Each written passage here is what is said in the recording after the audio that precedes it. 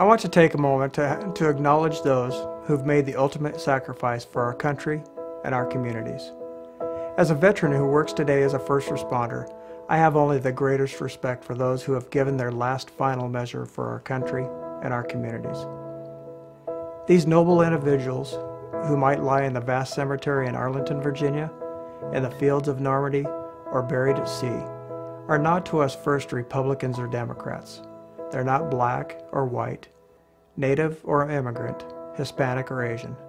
They're not steamfitters or longshoremen, or poets or heirs to fortunes. They were and are first and foremost Americans.